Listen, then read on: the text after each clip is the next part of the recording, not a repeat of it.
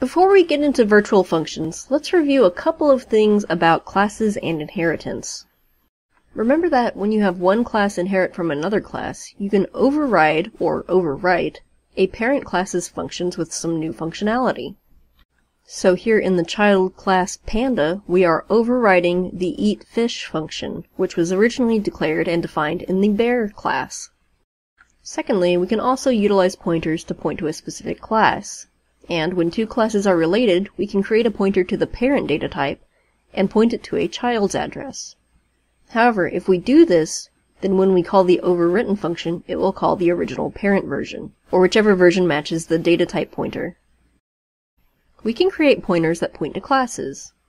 We might want to make a pointer of the base class type, but point to some of the children, so that we can write generic code that can handle any sort of specialization.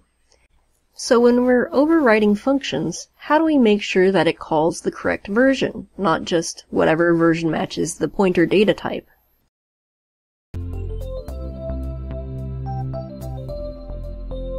This is where virtual functions comes in. Here we have a parent class and a child class. In the parent class, there is one virtual function and one non-virtual function. Both of these are overwritten in the child class. But in the implementation, we have a pointer to the parent, the bear class, and it is assigned the address of 1, a bear, and 2, a panda. If we call both of these functions for both a bear and a panda object, but both being pointed to through a bear pointer, you'll notice that with the first function, the roar function, it'll display the correct one, bear roar and panda roar. But for the second one, the eatFish, which is not virtual, it will display the bear version both times. If we create a pointer to the parent type and call a non-virtual function, it's going to call the parent version of the function and not the overwritten child version of the function. However, if we declare the function as virtual, it does not matter if our pointer type is of the parent's type and is pointing to the address of the child version of the function will be called. By utilizing virtual functions, we can now write programs that utilize pointers to handle many different classes that have a common parent. The program doesn't care about what exactly the class is, but it can operate on the specialized implementations, or the child classes themselves, via their common interface, which was defined by the parent class.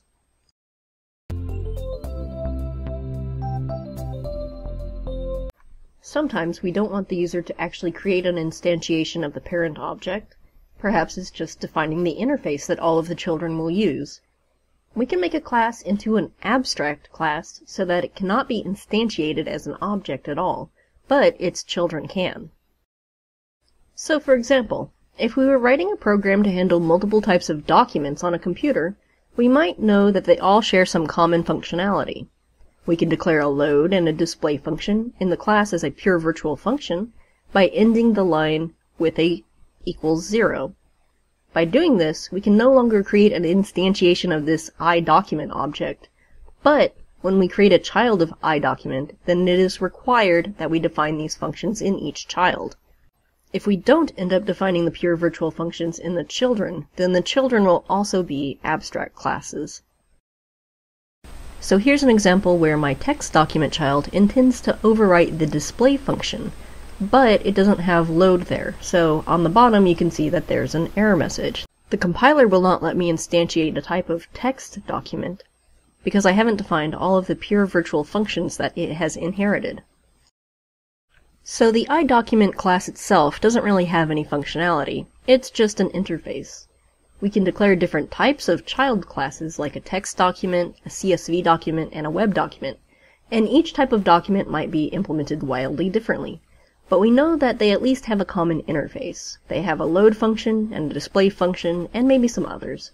So we can enforce it in the program via using the iDocument abstract class as an interface. Well, what good is having a common interface if we have to write different but pretty much duplicate code to handle each type of data type? Well, we don't have to. Using pointers, we can treat all of the document types as an iDocument, and so our code doesn't need to change all that much when we're actually calling those common functions.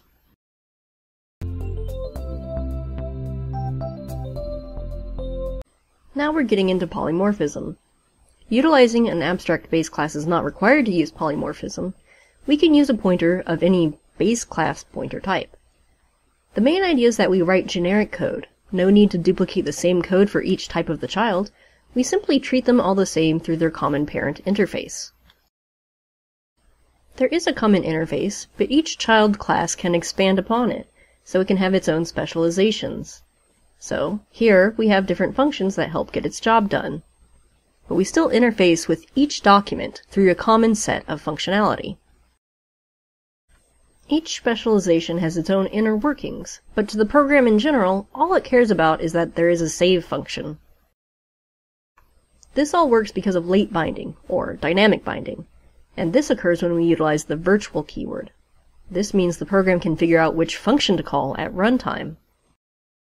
Late binding utilizes something called the virtual table, which is also often called the v-table. This is essentially a table of functions declared as virtual, and the v-table contains the pointers to those functions, which, by the way, we haven't learned how to do function pointers yet, but that's what it is. Every class that has virtual functions, whether declared in itself or in its parent, has a v-table. This is why the correct function gets called, even if the pointer is expecting to point to its parent type. If the function is not virtual, the function called is the one that is the same data type as the pointer. Also keep in mind, when you are using virtual functions and inheritance, you will want to make sure that any destructors you create are virtual. We want to make sure that the correct destructor is called when an item is destroyed. Here, notice that only the canine destructor is called, and not the corgi constructor from the child class. If we created a dynamic variable with the new keyword, using a pointer to a parent type, without having our destructor be virtual, it would try to call the parent's destructor when it is destroyed. This could cause memory problems if the child class allocates any memory as part of its implementation. If the parent class destructor is called, then any memory managed by the child would not be handled appropriately. With all of the destructors being virtual, each destructor in the family is called. Now, if one or multiple classes in the family tree deal with memory management, each of their destructors will be called to hopefully clean up that memory appropriately. So now that we've covered all of this information about virtual functions, abstract classes, and polymorphism, let's put it into practice with a sample program. Alright, so here's a sample game that was one of the assignments for one of my classes before we did anything with classes whatsoever. So you have HP, enemy has an HP, enemy is controlled by the AI, which is really just a random number, and the player is controlled by getting input from the user. So it's kind of a small program. Let's just go ahead and add some classes to it, and we'll utilize polymorphism. So we'll just create a character file. We'll have character.cpp as well. Let's move these over here. Can say if not defined character, define character, and end. Okay, so for our character class, let's just say it's I character. It's an interface, so I'm prepending it with an I. Each character will have the ability to get an attack amount, so let's say int get attack, int, or let's see, get a healing amount, int get healing. Every character will have some amount of HP. Maybe we'll give them some attack amount, and maybe if they're, I don't know, doing healing, maybe it's magic, so this is their magic amount. And there'll be a way for them to choose which item they do. So let's create an enumeration just to make it a little bit clearer, like turn choice, and we'll have attack or heal. It'll be either 0 or 1. We'll have turn choice, and we will return something. So get choice. We will make this a pure virtual function because the enemy AI versus the player will have different ways of deciding which choice they're doing. So we're going to have to end up refactoring some of this. Let's go ahead and include character.cpp or HPP. This is the function for the player to actually get some sort of choice, and healing and random and whatever. This is an abstract class. We cannot make an instantiation of it now. iCharacter, so it will not let that happen. But we can still define what these functions do. So let's go ahead and put those down here. And this will be iCharacter, and they'll just be inherited by both classes. Here we just have some random values, so we'll throw this in here. We could modify it based on the attack and healing, so let's say we'll have this modified by the attack amount and the magic amount. We don't need these here anymore. Maybe we also want to be able to set these, so void setup. Let's also give it a name just so we can easily address it. So const string name, and we'll pass in the attack and magic amount. And we can also declare that in here, or define it, sorry. So this will just be initializing these. So m name is name, m attack is attack, m magic is magic. So here we have this. We can also initialize the HP to 100, not have to deal with that, so we can have, well, we don't have what kind of thing it is yet, so we can't really declare it. We don't have a player or enemy type yet, but we will be able to in a moment. So we have basically everything that they have in common, and then we'll have to make a player and an enemy class. Okay, so let's go ahead and create these classes. We'll have an NPC class and a player class. Okay, now these will automatically inherit all of this stuff, and it will inherit this, but it will still be a pure virtual function when it inherits it. So if we try to create a player now, the program will complain that it's still an abstract type. So we either need to just say this is also abstract here and it will be defined in some child, or we can actually go ahead and define it. So we'll do that here. We'll say turn choice, NPC get choice, and we'll have the player version. So for the NPC, it's going to return either 0 or 1. All we need to do is say return. We will cast it to a turn choice option, rand, so it'll either be 0 or 1. Here, we'll just ask the user, so choice, select your choice, blah blah blah, and we'll return that, and we'll not do any error checking at the moment, just we will hope that it's correct. So, and then this needs to also be converted, so turn choice, casting it, there. So we have some other stuff to fix now. Let's go ahead, and I'm going to create a player and an NPC, but we won't be using those in the actual game loop. We want to use them as an array. So we'll have an array of pointers to some iCharacter objects. So we'll just call this players, and we have 2. The first one, players 0, pointer is, well, let's actually prepend this with pointer just so it's super clear. It's going to point to the address of player, and the other one is going to point to the address of the NPC. Oh, capitals. Okay, so now we can just address these directly and they'll use the same interface. So the setup function sets these up as 100. We don't need to do that anymore.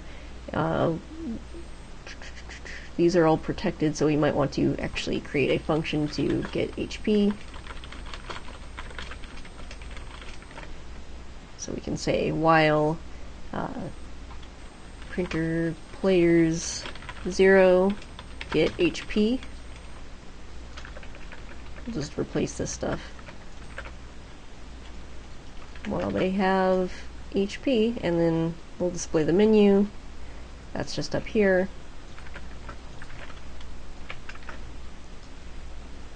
We could just also pass in the pointers themselves, but your HP, enemy HP, we're not using the name at the moment.